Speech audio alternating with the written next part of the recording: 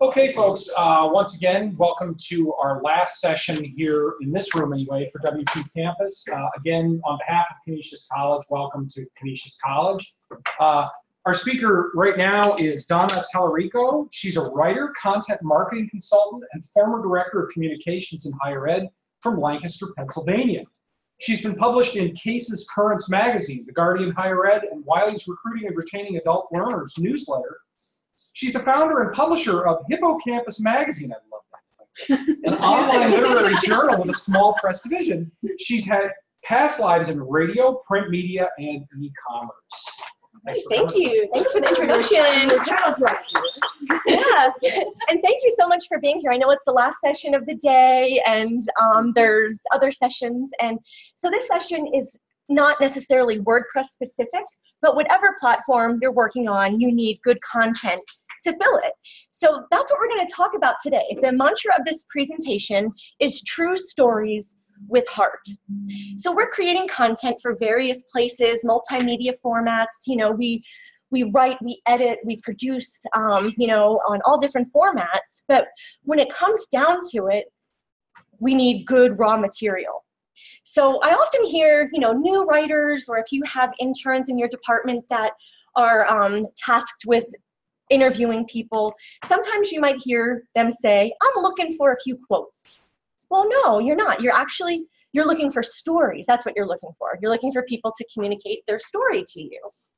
So part of storytelling, and I presented on storytelling here last year, and Dwayne's session this morning was about storytelling, so we could talk a lot about storytelling, but I thought I would just give a reminder of what makes a good story. Has anybody here ever taken a creative writing class? Okay, so you probably had the show, don't tell drilled into you. So what does show, don't tell mean? It means, you know, not just exposition, not this happened, that happened, not just regurgitating the facts. So showing means in your stories, you want to build some scene. You want to have action and dialogue. You want the people in your stories to be doing things, to be saying things. You also want to include sensory detail. So that's things like sight, sound, smells, texture. I'm a real big texture person. You know, all of that. Taste also. So your story should have sensory detail. And then showing also means what's not said. You know, reading between the lines. What isn't being said. You know, and again, that can kind of go along with action, because somebody might be saying or doing something, and the actions sometimes speak louder than words, as you know. So it all starts here. We can tell better stories and show those sensory details if we interview better. So who we ask matters, what we ask matters, how we ask it, when we ask it, and even where we ask it. It all contributes to our stories being better. So why do we interview people? You know, again, we are creating a lot of content in higher education, and a lot of that content benefits from solid interviews. Now, not everything. You know, there are some things that you just need to write. You don't need to talk to anybody. But what we're talking about today is the content that does require interviews. And all of these types of content, you know, whether you're writing a feature story for your alumni magazine, or if you're doing a video testimonial, or maybe a documentary style video, even blog posts, all of these can have storytelling elements in it. So think about what else. Think about the content that you create or your department or team creates. It probably involves some type of storytelling. And when you're telling stories, you want your content to come alive. You want your characters to come alive. So don't make your subjects sound like robots, unless they are. That'd be cool. And we're probably not far from that. But so you want to do good interviews so your stories and subjects can come alive. So part one is all about preparing for the interview. You know, how do you get your subject ready? How do you get yourself ready? So a clue to that is you need to get out your shovels, you know, because you're going to do some digging. You're going to do some deep digging. Yeah, those are kind of scary shovels. But we're digging for a good purpose, okay. Not to bury something. Okay. That's another presentation. Okay. That'll be next year? Yes, okay. Yes. How to bury that story you shouldn't have told. So come with me, go down to Washington. There's a lot of people who like that. yes. So the type of story that you're working toward is going to dictate the type of questions or even the type and tone of interview that you're doing. So again, someone in the audience just mentioned Washington. So, if you're a political journalist or an investigative reporter, you're probably going to use different tactics than you would if you're writing, a happy marketing piece. So for the most part in higher ed, we're not dealing with breaking news, but you never know. I mean, there could be a cool story that happens in the news and you want to do something really quickly on your website. So that might dictate a different way. You might just pick up the phone and have to call somebody immediately versus doing an interview in person. So we'll have a little bit more on that later. But a good interview starts with good research. So before you even show up for your interview, you want to do your research on the topic, on the subject. You want to see what else was written about that topic, because you might have an angle in mind, but through your research, you might find a new angle. Maybe what you want to talk about, maybe this person or that topic has already, it's kind of tired and you didn't know it at first, because we've all had that great business idea, and then we go to buy the domain name and somebody's already doing it. So do some research and find out if there is another angle, or if the angle that you already approached is okay. And go beyond Google. If you're writing about an alumnus of your institution that maybe graduated in the 40s or 50s, go to the archives of your library and maybe look up the 1954 view book so you can get an idea, or not view book, yearbook, and see what people were doing on campus at that time. You could get some gold for your stories to go back. And those are things that, not everything interesting is online. So depending on your subject, you might want to go offline to do some of your research. Exactly. That's where you get the good dirt. Yes. So research can also help boost your confidence as an interviewer, because you're going to walk in more prepared. It's going to boost your credibility because you're going to ask better questions, and that's going to build a little more respect between you and the interviewer, because sometimes, some people can be difficult to interview. So do some research ahead of time. And then you also want to find a suitable location and also suit up as the situation calls. So you want to make sure your subject is comfortable. Are you going to invite them to your office, or do you need to meet them somewhere that might be more comfortable for them, like maybe in their house? You see this all the time in some big profile pieces on important personalities where the reporter tags along with them for the day, or might spend some time at their home to do some other things. So figure out where the best material is going to come from, because the subject's comfort will dictate that. And also suit up as the situation calls. You want to be professional, but you also want to be comfortable. So you want to make a good impression, but so here they're sitting on a bench with some, I think it's water, but I'd like to think it's wine. Yeah. She is really relaxed. She is going to really open up. Good questions. And don't be afraid to go the distance for a story, geographically or metaphorically. I put this picture here because my husband and we went to a conference in Minneapolis. It was a writing conference, and we decided not to stop at Minneapolis. We just kept going to Fargo just so we could take this picture with the wood chipper. So it was like 4 hours out of the way, 4 hours back. We actually ended up staying the night, but that was the only reason. And we did this. So one, it was fun. It was an adventure, but now we have a great story to tell because we went the distance. Now, that's not for a story that we wrote or was published anywhere, but I just use that as an illustration that what could make your story interesting? What else can you do to just ramp up that idea, just to take it to the next level? So don't be afraid to go along for the ride. Do a taste test. Participate in something. If you're interviewing an alum because they just opened up a microbrewery or a cool soda company, go and taste it. You might not be injecting yourself into the story, but you'll still get better background and have a better idea of what to do. So don't be afraid to take it to the next level. And then there are some other options with where to do your interviews and how to do your interviews, such as the telephone. We'll get into that later. But most of what I'm talking about today, I want you to imagine that it's for an in-person interview and it's for something more feature-y.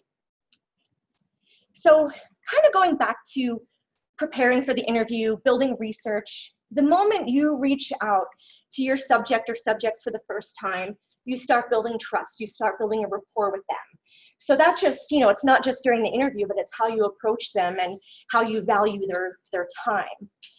And you also want to set expectations, let them know ahead of time what the intent of the article is for, what the story is for, where it's going to go.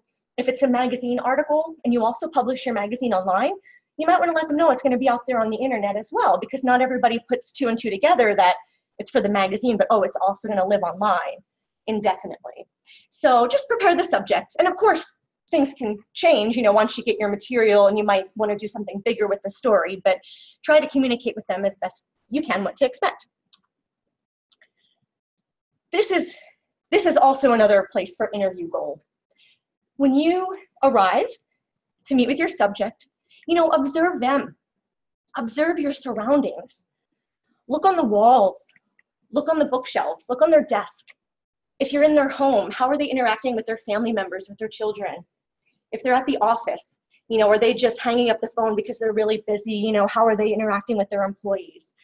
Just really pay attention to everything, because you can pick up things that maybe you didn't find in your research. You can jot down new questions to ask. Maybe a whole new angle or hook of the story will come out just by you taking in your surroundings and situation once you get there.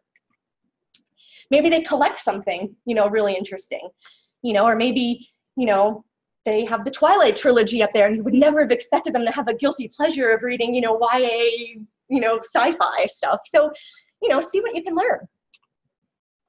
And then you can use the research you did ahead of time, but also the observational things that you did when you first got there to break the ice a little bit, to continue building trust, to continue building that relationship. So break the ice. It's cool. I like puns. So then, as you're developing your questions, anybody who's trained in journalism, or really anybody, knows what the questions are. You have the 5 W's and the why, and the how. So for news stories, again, that's more straightforward. That's about the who, what, when, and where. But if you're writing a feature story, and a lot of the writing that we do in higher ed is to be emotional, because people make decisions based on emotion. What school am I going to attend? Am I going to give back to my alma mater? So you want to get into the emotion of it, and that's where the why and the how questions come in. So of course the W's, the who and the what are important to all stories, but you really want to focus on the why and the how when you're doing a human interest story. And then I want to challenge you to not prepare your questions. I mean, you should prepare your questions, or maybe you don't want to, because there's this divide of if you should show up with a formal list of questions or just a bulleted list of topics that you might want to talk about, just some keywords that you want to hit, and then see where the conversation goes. I'm a fan of that method, just to kind of plan for spontaneity and flexibility, because you don't know how the day's going to go, how the subject's going to feel. But you definitely want to have, some planning. And you also probably don't want to give your subjects the questions ahead of time, because that will get them, planning in advance for what to say, or it doesn't allow for flexibility, because if you show up and then you want to change gears, well, that's not what you said you were going to ask me. So now you just kind of broke some trust there. So try not to do that. But having a list of questions could be good to get you back on track if you lose your place. But don't get so tied to that list of questions that you're not paying attention because you're looking at your list. So questions really are going to be the meat of the interview. Obviously, that's kind of what the interview is, questions and answers. But don't ask yes or no questions unless you need to get them back on track and get them to change gears, because then that's a really good way to take control back, to ask a yes or no question. But try to ask open-ended questions and try to ask specific questions. But also don't be afraid to not ask a question. Maybe tell them to tell you a story. Tell you about the time, tell me about the time you did this or that. Get them talking and try to get them to reveal more anecdotes. So if you notice that they're just giving like short, uninteresting, bland questions, try to get them to tell you some stories. And be sure to ask follow-up questions, especially if, I was listening on the way here. It was just a radio interview and somebody said, do you think that will save money? Or how do you think that will save money? And he goes, oh, well, we'll get more bang for the buck. Okay, move on to the next question. Well, no, you just kind of said what I said, so how are you going to get more bang for the buck? So ask those follow-up questions. it might make the subject a little uncomfortable, but you have to remember that the reader is going to be reading this.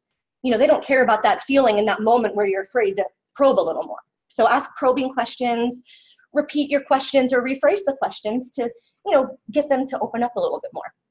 So remember the shovels, open-ended questions, follow-up questions, probing questions, that's all how, that's going to increase the quality of your material. So shovels. You don't want to be confusing though. How many times have you heard, I like to ask you a question, but it has 3 parts. By the time you get to 3, the subject has already forgot. So like this merry-go-round, this picture, their mind is just going to be spinning. They don't know what to answer first, and then you're going to get frustrated because you're like, you didn't answer my question, but they already forgot about it because our working memory, we only have so much to go with. So try to ask just one question at a time. And a lot of times for those 2 or 3 part questions, they might actually answer the next part anyway without you having to answer it since it's related. And then you want to listen carefully. Sorry, I had to take a swig there. And just ever since that thing happened with Ted Cruz, I'm always afraid to take a drink while I'm at the podium, but sometimes you just have to. So you want to listen, but not just listen. You want to listen carefully, because you're going to pick up on cues. You're going to just, like I said, if you were going to a list of formal questions, you might not be listening because you're so focused on what you're going to ask next that you miss something. John Fain, he's a broadcast journalist, so this is talking about, being on camera or on tape, but, he doesn't want to get stuck in the position where he's talking to somebody and he's not concentrating, and then his listeners are saying, why didn't you ask this? So for him, concentrating is really important. So don't just listen, and you might be recording the conversation and say, oh, I can listen to it later. No, you need to listen there in that moment.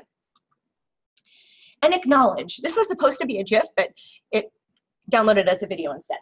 So, but you want to acknowledge, head nodding. I mean, I saw myself on camera a couple times in interviews, and all I do is nod my head up and down, and I make myself dizzy. But at least I'm acknowledging that I'm listening. And this goes back to setting expectations, but if you're taking notes, you might be looking down at your notebook. That could appear that you're not interested in what they have to say. So you might even want to say ahead of time, hey, if I'm looking down, it's not because I'm not listening, I'm writing down notes. So that kind of sets that expectation of what will happen. So acknowledge. If you notice that your subject is uncomfortable, if you're paying attention to their body language, you can adjust how you're asking the questions as well. And going along with questions, you want to ask clarifying questions and reorienting questions, because we're in higher ed and we're interviewing people that have a lot to say about their topic. So sometimes you might need to reel them in a little bit. Or maybe they're speaking in jargon, if they're in the sciences or, military background, anything with lots of ranks and things, the end reader might not know what those mean. So you might want to say, hey, can you say that in layman's terms? Or, hey, if you were explaining this to a 10-year-old, how would you explain it? So try to get them to, don't be afraid to pretend that you don't know what they're talking about, because you need to get it more accurate. If something's really complex and you're not getting it in the interview, that might not translate to your readers either. So get them to restate things. And then the reorienting questions, again, they could just go off on tangents. So you want to keep them on track. And those could also be reorienting statements like, hey, well, can we get back to what we were talking about before? Or that might be, a yes or no question. So what you're saying is, yes, great, and then move on. You also want to be quiet. Again, actions can sometimes speak louder than words. And I think sometimes silence makes us uncomfortable. So when nobody's talking, we're like, okay, we need to get in there with the next question. But that can be a big part of your story. As somebody kind of leaning in, but then they lean back to reflect, or they look up at a picture on the wall, or, they start to kind of tear up a little bit. Pay attention. That nonverbal stuff can be really important. And we all have that friend or family member that's very quiet and they don't talk a lot, but when they say something, it's a zinger. So Let them be quiet, let them think about something, you know, don't ruin that moment. Don't ruin their thought process. And this goes along with, you know, body language. It can also confirm the validity of the answers. Again, you know, in higher ed, we're not interviewing people to try and get them, you know, to catch them in a lie or anything like that. But, you know, if you're trying to read your subject and how they're doing on the interview, you know, that nonverbal stuff can really come in handy. You also want to be humble in the interview. You know, we're all experts in what we do, and whoever we're interviewing, you're interviewing them because they're an expert in something, or they did something fabulous, something newsworthy, something inspirational. You don't want to jut in with the, oh, that happened to me once, or, well, when I did that, or, you know, I used to do this. Then it kind of makes it about you, and you don't want that. You're interviewing them for a certain reason. So even if you know more about a topic than the person you're interviewing, or you have a wealth of experience, if you're interviewing somebody that's, you know, a colleague of yours, you still don't want to talk over them. And, you know, and during the icebreaking phase, you might share some of those commonalities, but, you know, when you get into the interview, you don't want to lead every question with a story about yourself. And also, I kind of said this before with not coming with a complete list of formal questions, but be open. Be spontaneous and be surprised. You never know what's going to come out of the interview. So just be open to that and open to changing your story. And coach if you need to. I miss that TV show. It's okay to give guidance during the interview and reaffirm, you know, the needs that you have, the value that they're going to bring to the piece in the view book or to the campaign piece. You know, remind them of why you're interviewing them. And leading questions might be necessary, and I don't mean leading questions in the point to where you want to put words in their mouth, but maybe you can say, you know, a little while ago, you were really passionate when we were talking about this topic. You know, if you could share something similar or kind of going along with the story you said before, and just kind of remind them to keep talking. So, so you don't want to like definitely say, so what you're saying is this, this, and this, and then write that down as their quote. Still try and get them to say it. But wait. The interview is not just about your subject. It's about preparing yourself mentally and physically. You have a job to do. And when you show up, you know, a lot in higher ed or whatever industry we're in, we probably wear a lot of hats. We might not have a lot of time to tell this story or to do the interview. We might be frazzled and stressed, but we can't show up to the interview because if we're in a certain mindset, it could either show through, it could affect the quality of the work we do. We might just want to rush through something. So make sure you eat before your interview.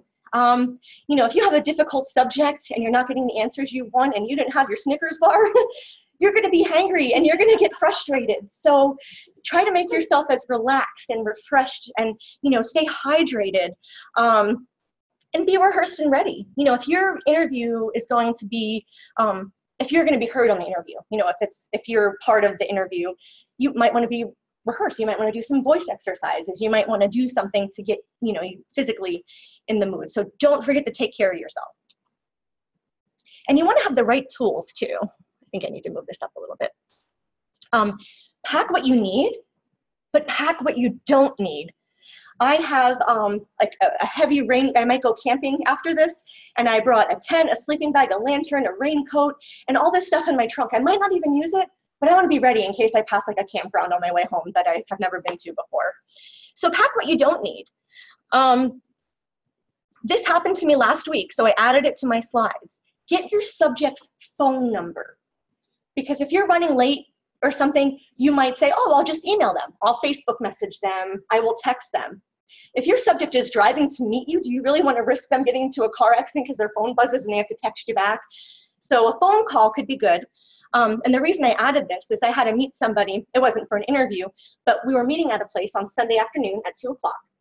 I forgot that I live in Lancaster County, Pennsylvania, where things are closed or close early on Sunday. He didn't pick up on it either. So our meeting spot was closed and I did not have his phone number.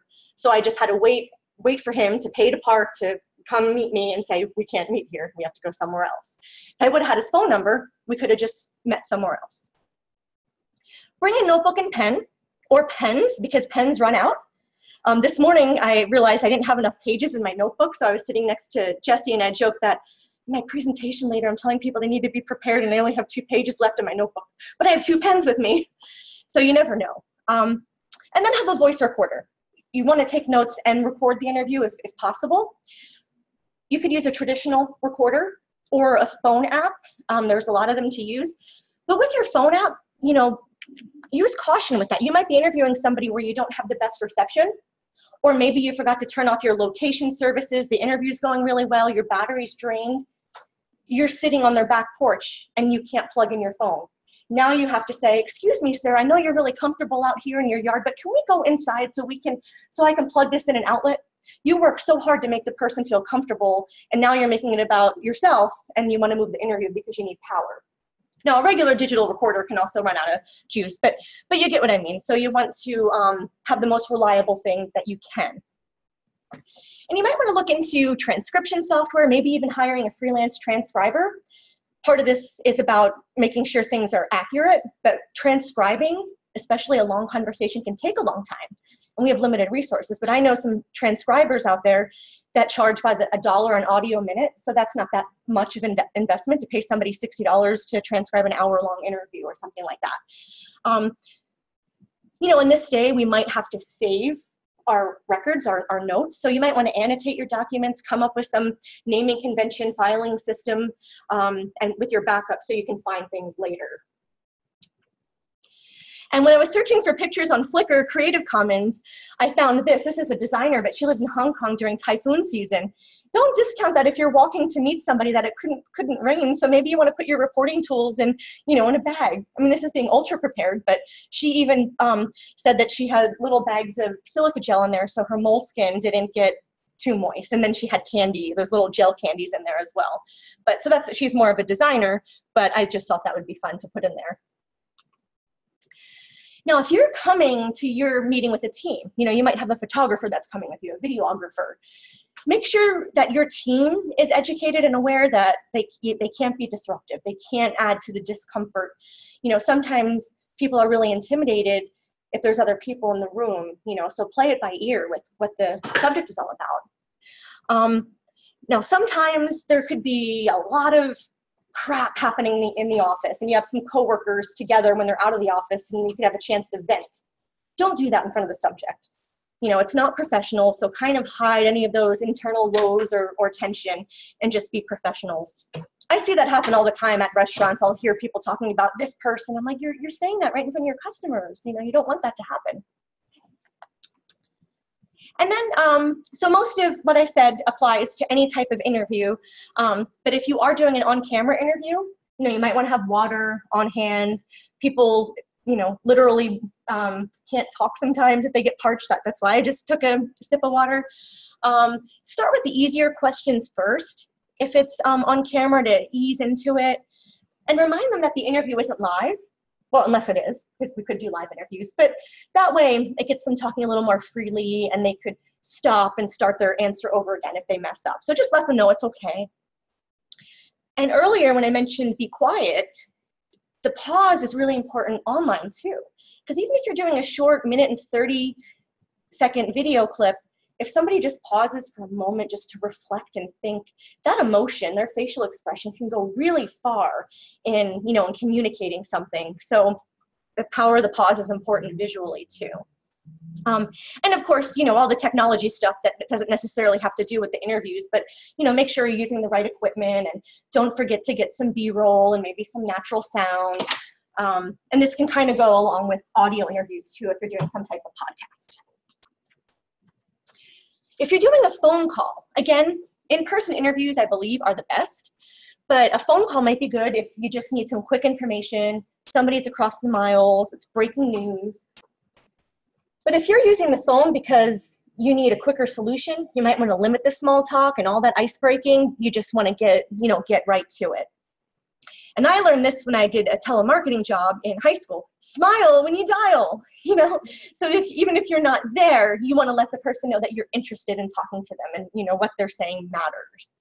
And here it's a little harder to recognize the pause, but try not to talk over the person, and maybe wait a little bit to be sure they're done talking. Video interviews. kind of the same, you know, a lot of the same things, but the setting and the timing. Like, I think basically what we learned this year is lock your door, you know, because this really spiraled into some things that would take up too much time to talk about, but the poor guy. But his daughter's adorable. And you might be doing a video interview because you're just taking notes, but if you are planning to actually air the actual video, again, the equipment and the technology you're using will matter a little more. But if you're just using it to have a conversation for a print story, then the technology doesn't matter as much. Okay, the reason I saved email interviews for last is because I wanted to show you the power of the in-person interview. You know, we talked about all the observation techniques, all the follow-up questions, all of this great stuff. But now there's this whole element of email interviews. I went back to school as an adult learner, and I was on the college newspaper staff. But at the same time, I was a stringer feature writer for the local newspaper. But I found myself, for the school newspaper, sending emails to people. And I was like, oh, this is so easy and quick. But then for my, I stumbled upon this like ghost town called Stoddartsville. And I interviewed this man, and in his house, it was like a museum. And he lived alone. His wife had died like 20 years earlier, but he had a puppy, he had a dog. And so my whole story kind of changed because he wasn't a lonely old man. He had this companion and he lived in this museum. And I realized, oh my God, why am I emailing people? So way back, I actually had to go to the Wayback Machine to find this website that I wrote for, but I wrote an article in 2005 called Why I Deleted Email Interviews. Like, I've had a love-hate relationship with them for a long time. But I don't call them interviews. I call them surveys. And in fact, disclaimer, I've done them. I have done them. I'm not proud of it, but sometimes you just get in a bind and you have to. But I do see some freelance journalists ask on Twitter, hey, can you help me with my story? Just fill out this Google form. How is that showcasing any of the skills that you have if you're just like, fill out this form, okay, I'm done with that interview, now I can move on. So email interviews can also cause some sloppiness. In the intro, you heard that I run a literary magazine and we run interviews sometimes. And our interview person, and I'm not trying to embarrass anybody, but this is, I took a screenshot of the Word document as it was sent to me. Line breaks, because they just copied and pasted from Gmail, and then not even fixing the spaces in between. It can make us sloppy. You know, are we a writer if we're just copying and pasting from Gmail? And then the other thing is, what do you call New York City when you say it out loud, if you're abbreviating? The city, New York. Do you ever say, hey, we went to NYC for the weekend? But that's how the interview ran, the book fair in NYC. The person lives in New York. She would never, ever say NYC out loud. But when you write it, NYC, it's quick and it's easy. So when people are answering your interview questions when they're typing, they're going to have a completely different way of writing it because they're just going to abbreviate, you know, and it's not how somebody would really talk. My local newspaper did a story about how the founder of a department store, Peter Watt, got his name, and you can tell, and you'll pick up on this now that I'm pointing it out if you don't notice this already. But she said, I have a pile of W and S stuff. Watt and Shand is 3 syllables. She would not say out loud, my dad worked at W and S, which is 4 syllables, and we don't talk in ampersands. We would say, you know what I mean? So again, lazy reporting. He just copied and pasted. So the writer didn't catch it, and the copy editor didn't catch it, but I caught it. So, yeah, but think about it. I mean, again, if you have to do email interviews, think about the content you're getting and how can you clean it up so it actually sounds like a real interview. Here's another one. This was an email interview on McSweeney's or another book website. People don't talk in bulleted lists or numeric lists. So again, I'm going to slide through these quick. This was another email interview with a bunch of editors. So that person maybe had a couple sentences, this person had, and this person, whoa, big block of text. So if I was the editor of this article, I probably would have shortened the other guys or set the expectation and said, you know, if you're doing an email interview, I'm going to probably keep the questions brief, or I might edit for room or space. So you don't have to feel the need to put everything in there. Other issues with email, you know, veracity, who really wrote it? It's, you know, I don't want to sugarcoat it. It can be lazy. You know, if it's a last resort, okay, but if you're just doing it because you want to, It's lazy. You lose control, you lose that emotion and nonverbals, and then you're giving your subject a chance to self-censor and self-edit. They might have your questions for days, and they might treat it like a school assignment, like I'm gonna work on this for a couple days, and I'm gonna send the best answers, I'm gonna send it around and have my family or my assistant look at it. No, I mean, that loses everything. And it's more time consuming than you think. You know, some people are like, oh, just send me the questions, but it takes more time to type up those things. And again, you miss an opportunity for your skills to shine.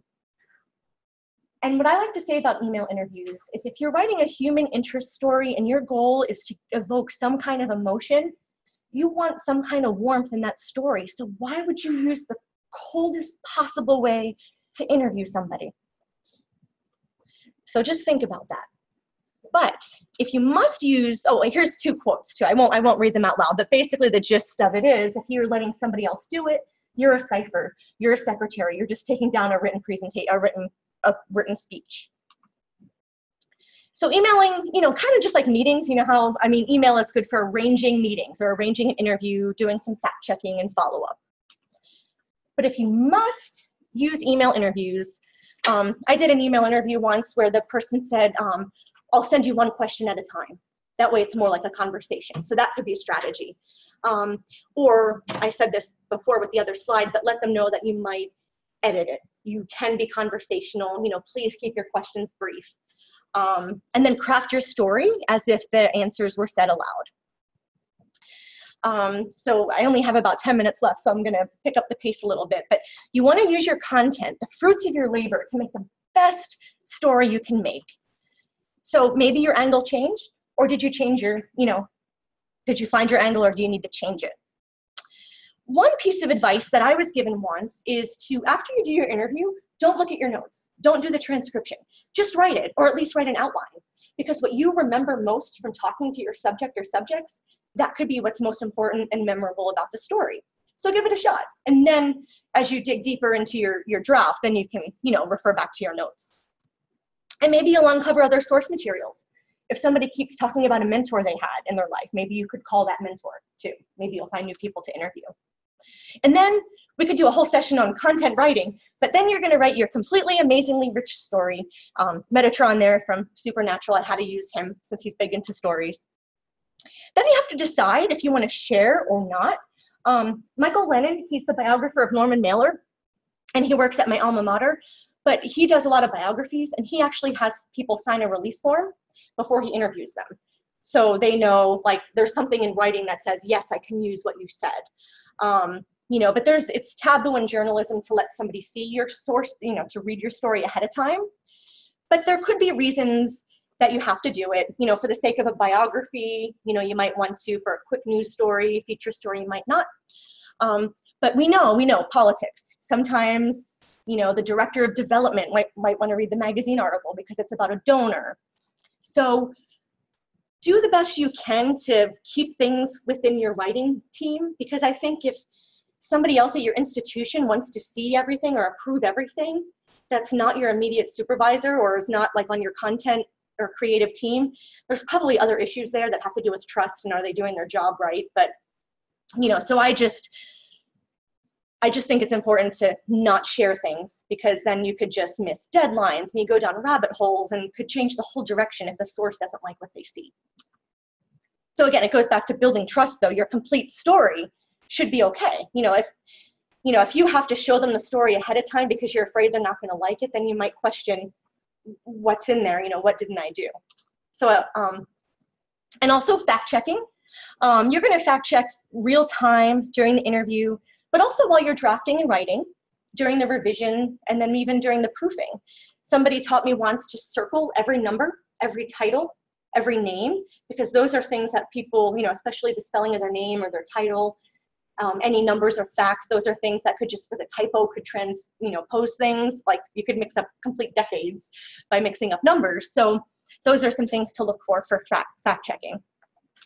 But if you did your job well with the interview, with your preparation and research, you'll have, you know, a lower margin of error with your story.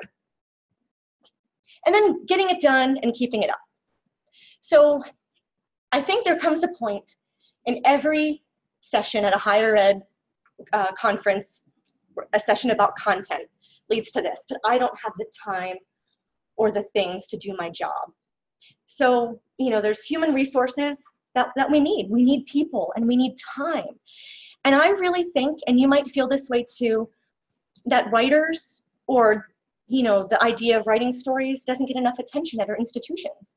You know, I used to have to shut my door and remind people that, you know, I'm writing. I need time to concentrate. I need time to just brainstorm and sit here and think about this story for a little while. So, you know, you might need to think roles and responsibilities. Consider investment in more staff, or maybe hire contractors, you know, freelance writers. And, you know, a lot of alumni magazines already do that.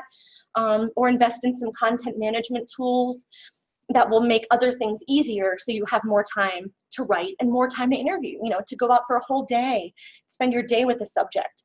But a lot of times we don't have that time to give up.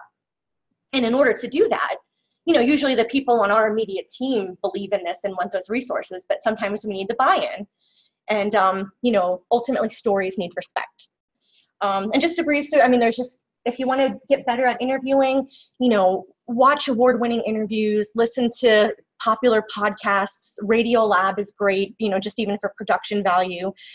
And maybe even, and this might be a little weirder to do as an adult and professional, but I remember in high school I tagged along with a reporter. You know, maybe you can tag along with a veteran reporter and just see how they treat their subjects. And then if you write, like if you have a science beat, or if you write for a science magazine, just continue to develop your background knowledge. That's more applicable if you just write about the same topic. So the bottom line is, if you do better interviews, you're going to get better stories. And that's going to mean better content, because maybe it's for one story, but then you're going to repurpose it in all of these places.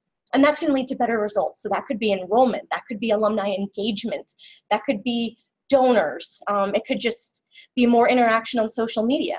So if you're telling true stories with heart, you know, it's going to be great. So that's the link to the survey. Well, obviously you can't click on that, but that's the survey number if you want to go right there. But any questions? I know I kind of went right up to the time limit here, but I'm happy to answer any questions or answer questions later if we run out of time. And if you don't have questions, maybe, oh. I'm thinking it's probably pretty subjective, but how do you deal with colloquialisms and unique speech, things that you either need to add more language for clarity, or, I mean, do you try to leave it as raw as possible for the flavor? Or? Yeah. For those viewing the live stream, the question was about colloquialisms and other ways of speech. Do you leave them in or not for the flavor of the story?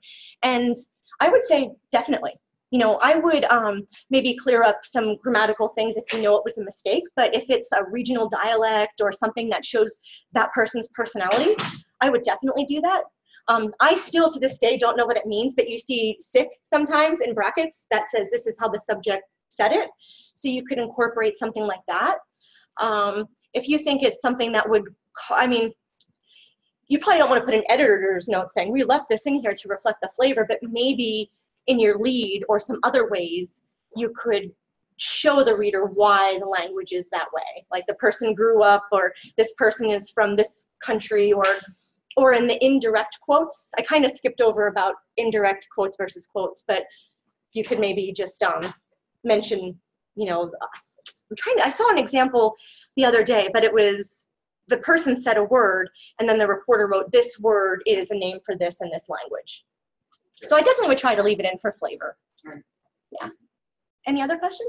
So I was thinking about the fact that we're not always necessarily telling a big story. It isn't necessarily that we're procuring news. Yeah. Sometimes we're procuring testimonials. Mm-hmm. And I can see how you can apply this in a smaller way to getting testimonials that aren't just, I think she's great, but getting a story out of why, you know, somebody has done well, or the feedback that you're looking for. Yeah. So do you think that there's ways that you can do that there too? Without Absolutely. necessarily just doing email. Yeah.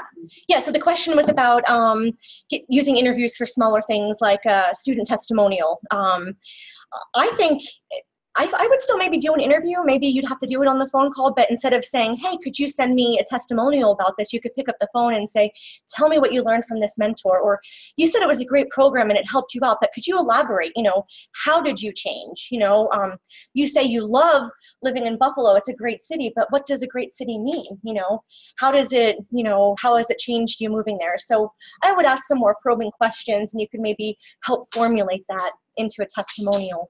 And I should say something about the quotes and indirect quotes. You know, a lot of times you might just, anything that a subject says, you pull it into your story verbatim.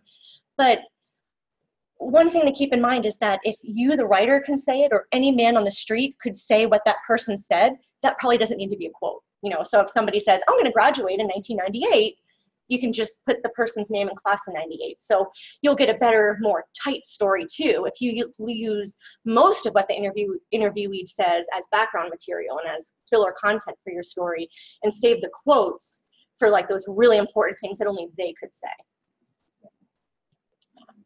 Yeah. Have you checked out the Turnaround podcast? I have not. He asked if I checked out the Turnaround podcast.